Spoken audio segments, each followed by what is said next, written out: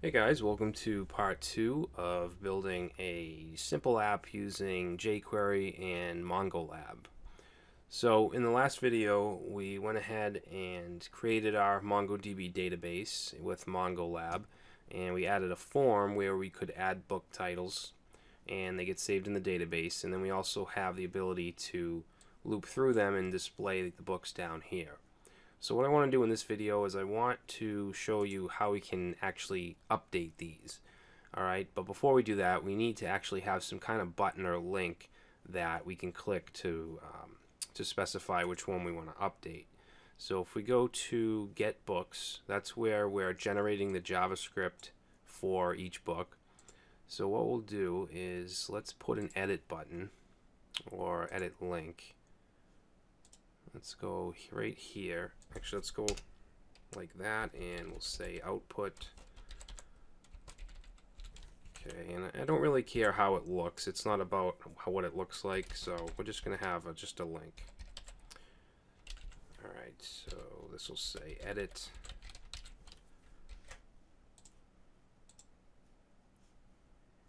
Okay.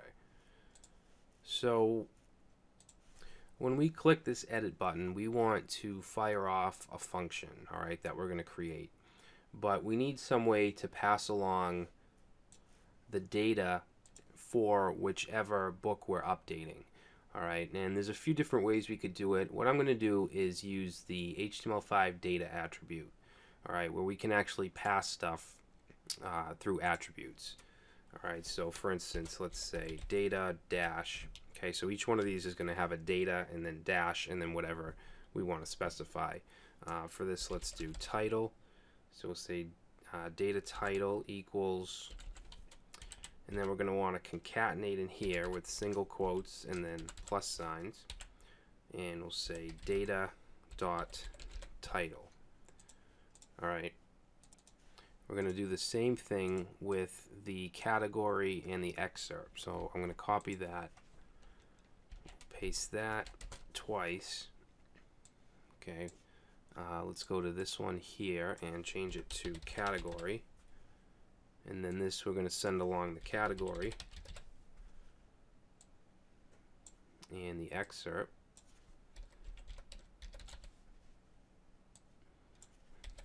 And you know what, we're going to need one more for the ID. So let's put that there, and we'll change this to data ID. And then this one here, we want to say data dot underscore ID, and then we want to say dot $OID. So that's going to give us the object ID that we need. Alright, and we can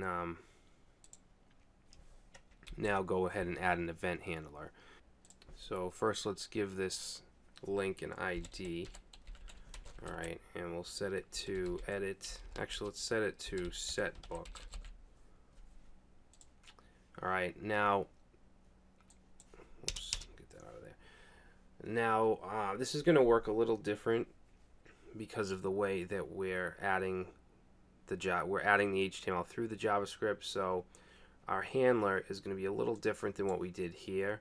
We're going to start with the body element, and then we're going to call onClick and then add the set book ID. All right, let me just show you. So let's go to where this ends. All right, and what we're going to do is we're going to say body dot on click, and then we want to pass in that set book ID. Okay, and then after that we can run a function.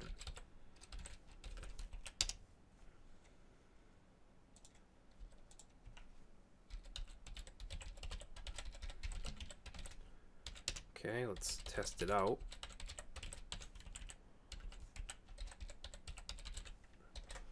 Okay, so if we reload and click, you can see we're getting set book. Now remember the data attributes that we pass, we should be able to access those. So I'm going to test that out. So let's say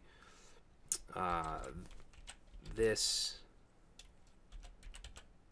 dot data, and we'll pass in, oops, ID. Now the way that we're getting this is, you can see here we passed in data dash ID. Well, to get it, we're going to use the data function and then pass in whatever is after data, so just this ID. Alright, so hopefully that will work for us. So let's click edit, and now you can see when I click it, it's going to give us the ID.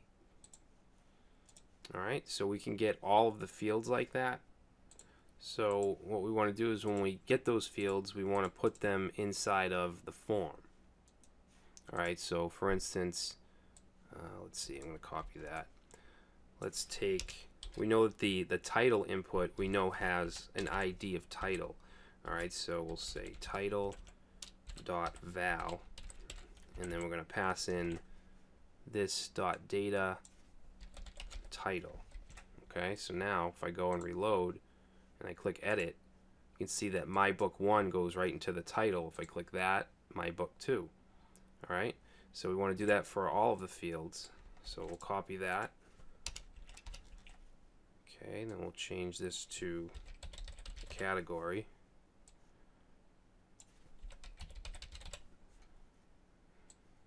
This one is excerpt.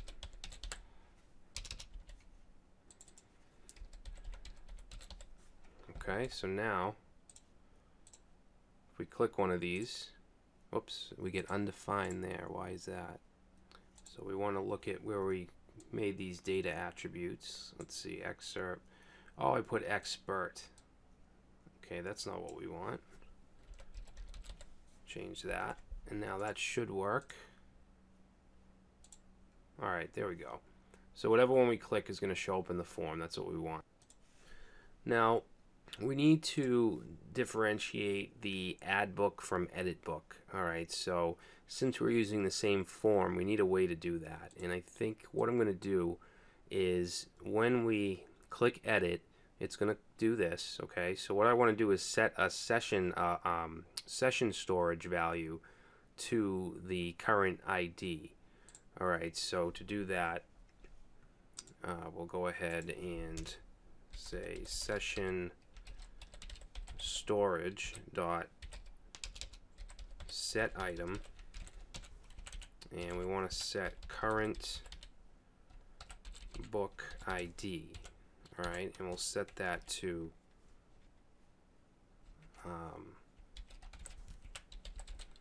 this dot data ID. Okay, so we'll have that set when we click edit. Now when we submit it, it's gonna do this. Okay, this is the add book submission. So what we want to do is, after we submit, we want to check for that session variable. So up here,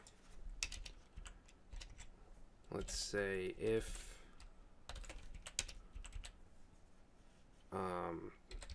session storage dot get item current book ID is not equal to null, then let's console log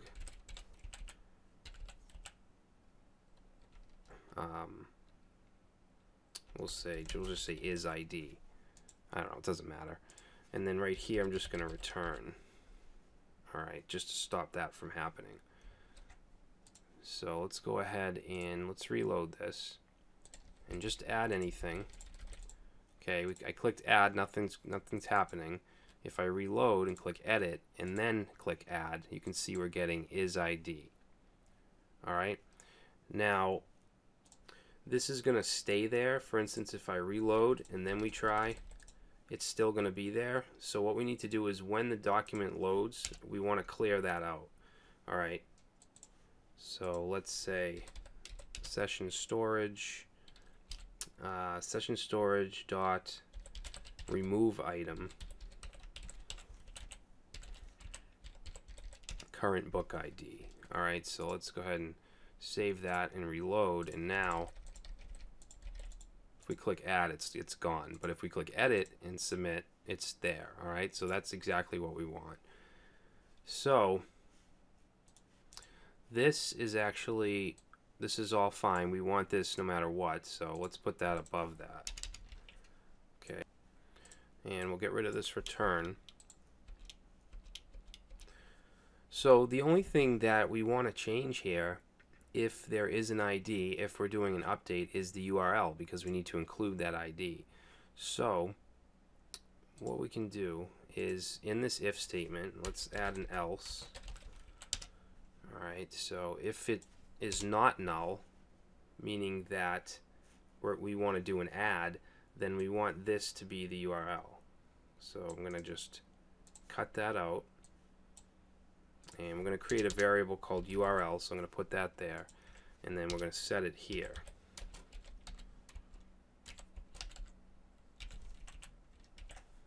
Okay, and then I'm going to copy that whole line, and we're going to put that in our else. Okay, and then the only difference is we want to put our ID, so we want to go, let's see, did I put that in a variable? No, I didn't. Actually, let's just do it right here. Okay, we'll say var ID, and I'm going to set it to session storage.get item current book ID. All right, and then we just need to squeeze that into the URL. So after this /books, we want to say slash, and then we want to just concatenate the ID. Alright, and then the rest of it is all the same. So let's save it. Let's give it a shot. Alright, so let's see, we have my book 1. Let's click edit, and then let's change it to my book and then the number 1. Alright, and then we'll click add book. My book 1. Okay, so it replaced it.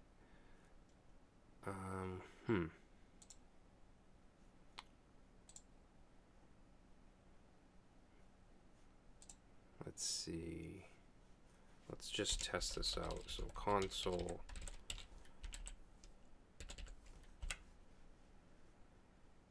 Oh, I have these backwards. I have them backwards. This one needs to be down here.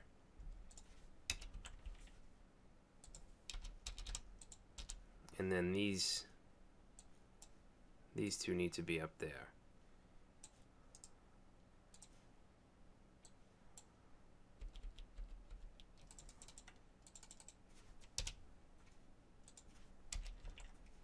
All right. So let's go ahead. Let's just delete that one I just added.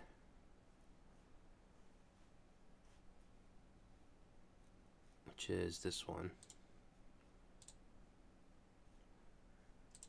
Alright, and then let's try it again. So my book 1, we'll say 1, and let's change the category to drama.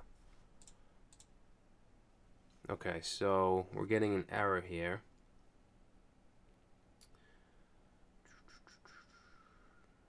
Let's see. Oh, okay. So it's giving us an error because we're doing a post on an update, and it's supposed to be put. So that's no problem. We're just going to have to create another variable. So we'll say type, and we'll set that to put. And then here, we're going to set it to post. Okay, and then down here, we'll just replace this with type. Okay, third time's the charm.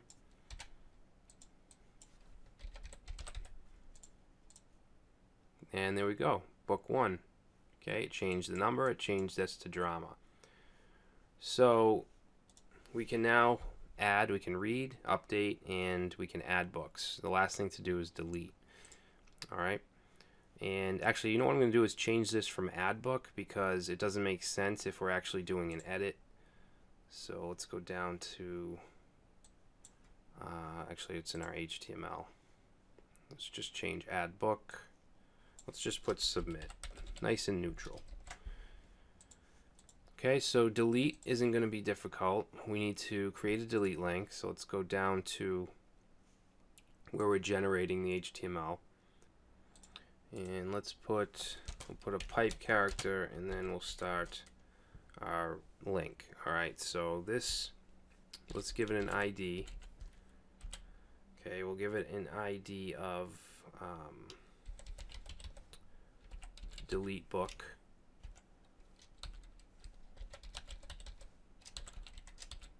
Okay, let's see if that shows up. Alright. And let me see, let's set an href so that we get the pointer. Alright, and now we're also going to want to pass the ID just like we did here. So I'm going to grab this.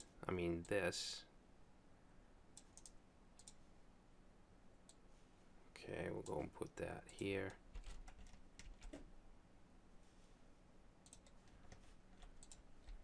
Alright, and then we'll go up and create an event handler for the delete.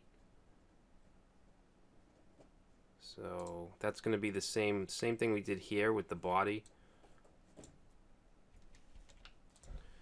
Copy that and just paste. Whoop, that didn't copy. Alright, and now we're going to just change this to delete book.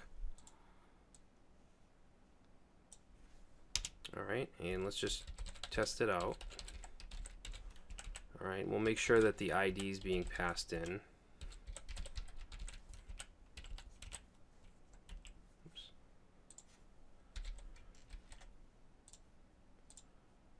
Okay, click delete, and there we go, we get the ID.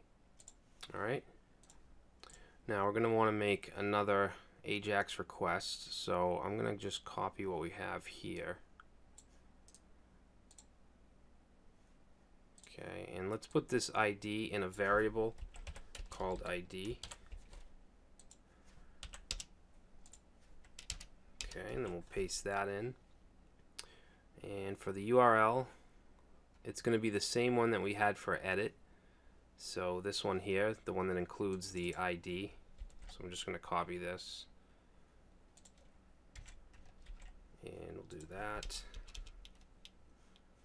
Okay, so that'll stay the same. And then,